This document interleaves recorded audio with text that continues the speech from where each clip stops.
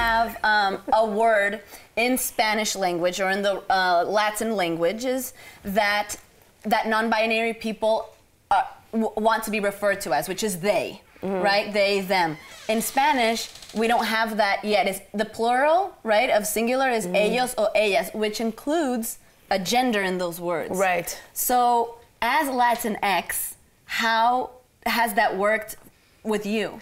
Well, I think it's like the whole thing of it, like fitting in and coming out of your mouth like Latinx, it's like kind of weird. And I think that people respond like, I don't know about that and this and this and that. So I think it's important because that is part of the process. Like the language that we've been enforced upon, like it's been around for so long and it's like really gendering. So as you see, it's not really capturing everybody's identity or many people's identity, even the third gender or non-binary, gender non-conforming, you know, transgender even, you know.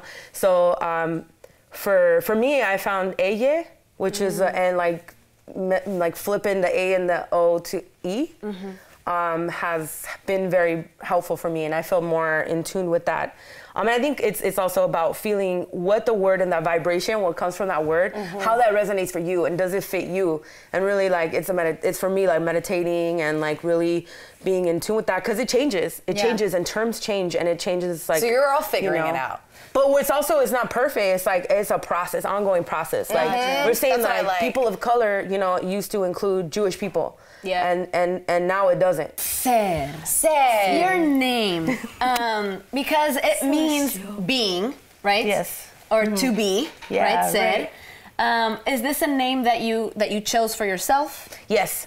So my board name was Karen, and that didn't fit me anymore. I was like, ugh. You're like, I ain't no Karen. Yeah, I'm not a Karen, you know. It's like, it's just, it comes through time, you know. It just like really, just one day, you know, resonated.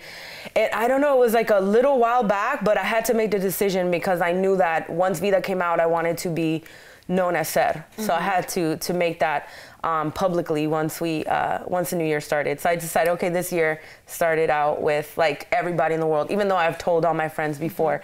So it's been a challenge, you know, but it's also great because it's like when you look at the name, you don't know me, but you look and you read it, you don't know what to address me as. So you have that, wait a minute. Mr. So we have a little game because I really liked this name, Ser. And you know, to be. Yeah, so we have ser o no ser. Ser o no ser. So we're gonna give you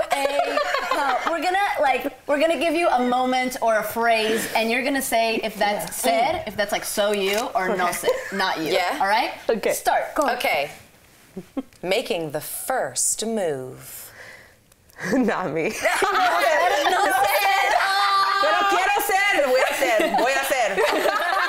Yes. Go ahead, okay. Party like it's 1999. Sí, siempre. Yes. Okay. So ser. My turn. But first, coffee. You need coffee. Not anymore. No ser. No ser. Coffee. No ser. You wake up and you're ready to Push-ups. go. You're better than I am. Ooh, okay, you ready? Vivi? Open relationships. No sé. No sé. I don't know.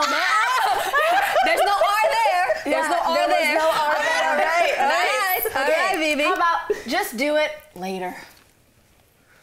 That's said a lot of times. Yeah. Said. Okay, last one. The most powerful one. No regrets. Ser. Do you get upset if someone says she? Yo, girl, what up? Or her? I used to. But I think because it's people that I knew that kept doing it over and over and over again. But you're like, shut up. like you know I told you, like you know, scratch record on the DJ now. You know what I mean? Yeah. But that's cool. No, now it's been a process as well. I think a lot of LGBTQIA people who go through or non-binary, gender non-conforming, or transgender people, they may. It's like new change. Yeah. Like they also, I've seen a lot of my friends or colleagues, they get upset and so it's just also like, it's like both, it's a two-way street, like, oh, that's triggering, it has nothing to do with me. I really think that's also part of it because of our society. It's like, me, it's always about me. Exactly. And so it's like, I've had to be like, dang, it's not about me. And then it went into this whole other like, I get a lot about me. I think, oh my God. And so it's almost like a real positive thing to look at like, oh dang, it's going that way. But it's really actually like, to me, a great conversation starter. Yes. People mess up by like, I just was like, it's okay, we can hold hands. Like, they are the best. This person right here. Thank you so much for coming. Thank you so much. Did you have fun? Oh yeah. So much. Oh my goodness.